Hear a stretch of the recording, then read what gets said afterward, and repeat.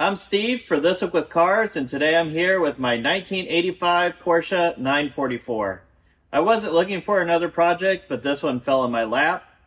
As you can see, this Porsche has huge truck tires on it, and I think it has a 2-inch lift on it. I don't really need another rallycross vehicle, but since it's here, let's see how good it is. This won't be the first time that I've rallycrossed a Porsche. I did rallycross a Porsche 924 for a little bit. And this is not the only 944 that I have owned. I did own a red 944 that I owned until I took it as a pit vehicle to the Mid-Ohio racetrack, where another competitor saw it and wanted it so much he bought it on the spot. Let's take a look around the car and see what I'm starting with. There is some damage here on the front of the car. I don't know if they were rallycrossing it or taking it off-road and they did some damage there. This car has been repainted, has a pinstripe on it, and all the badges on it are kind of non-standard stickers. When I got the car, the hood release was broken, so I just have that taped up here for right now. This car has very big truck tires on it. These are 235/75/15s, and I think all the tires are a different brand as well. Looking in the interior, everything looks okay here. There is an aftermarket stereo, but other than that, everything looks just fine there. One thing I did find in this car is this sheet from a car show here in 2023, and it says the modifications: big tires, homemade lift, which I didn't know about, and it also says homemade clutch. So I'm not sure what that means. So we definitely need to take a look at the clutch setup in this car. The paint is doing a little crazing, and there is some rust in the rocker panels, but that's just fine for a rally car. Back here in the back, we have another different tire and mismatched lug nuts as well. Surprisingly, these huge tires don't seem to rub that much. And it gives the car a pretty mean stance. Here on the back, again, we have non-standard badging. On the right side of the car, we're missing a lug nut, and again, we have another different type tire.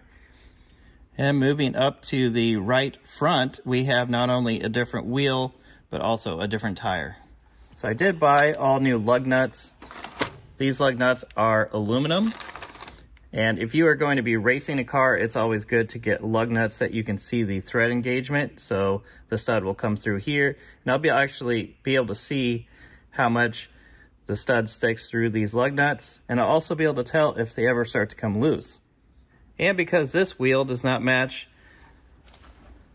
the rest of the wheels on the car, I ordered another Porsche cookie cutter wheel off of eBay, and then I have fitted the tires that I'm going to be running, which are BF Goodrich All-Terrains. These are the Baja Champions in 215/75/15. So these are not going to be as wide or as tall as the ones on the car. These are basically the smallest truck tires that you can get here in the United States in a 15-inch rim. In Europe, you would possibly have passenger car tires that would fit this car better, but over here in the US, we're basically stuck with truck tires. So if we hold this new wheel and tire up to the old one, we can see already it's going to be a little bit shorter. Of course, the car is probably pushing down on the tire right now, so it's an unfair comparison because there is no load or weight on this tire right now. I think this tread pattern is going to look amazing on this Porsche, because these are more of a pedestrian truck tire. So let's get all of these off and put the new tires on the cookie cutter wheels and take a look what this is going to look like with these tires on it. And to put things in a little bit of perspective, here's my Datsun rally car. These are the tires for that Porsche. Look how they dwarf the tires on the Z. So if I want to do any snow rally events, the Porsche will probably be the way to go because I think it will have a lot more ground clearance than the Z does. And I think these truck tires look equally as good as the real rally tires on the Z.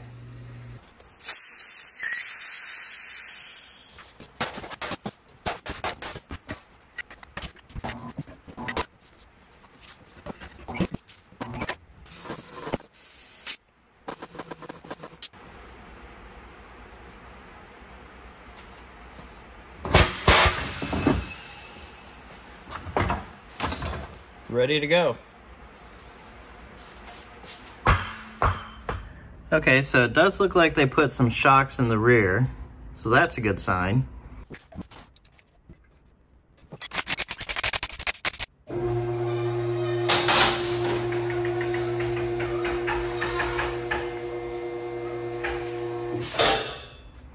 Before I put this last wheel on, I wanted to compare the new tires to the old ones with them not mounted on the car. We can see it's at least a good inch shorter, which is half an inch in radius all around. The new tires are on now and all the wheels finally match. I think this is a good look. Now let's take a quick look under the hood, see if there's anything weird going on with the clutch. The clutch master cylinder is right down there. It actually feeds off of the reservoir for the brake master cylinder. So this hose that comes off here goes into the top of the master cylinder, which is buried down there. Everything here looks okay. Looking underneath the car, it doesn't look too bad. Not real rusty, not banged up.